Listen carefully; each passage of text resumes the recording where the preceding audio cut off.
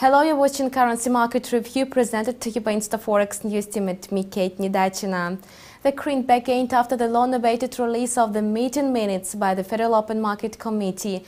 Versus the single European currency, the US dollar rose to the level of $1.33.50. The American currency was growing stronger for the whole Wednesday. The minutes publication was a final accord.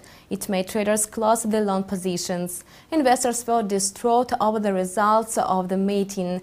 The Federal Open Market Committee gave no clues as to when the bond buying program will be reduced.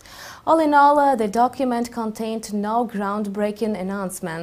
At the latest meeting, the committee was split over the timing of the quantitative easing taper.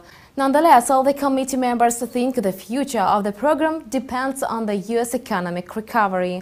The program should not be over until there are clear signs the U.S. economy is back on track. So far, the committee only sees some confirmation of the pickup on the labor market. It should be mentioned that thanks to the quantitative easing program, unemployment in the United States sank from 8.1% to 7.4%.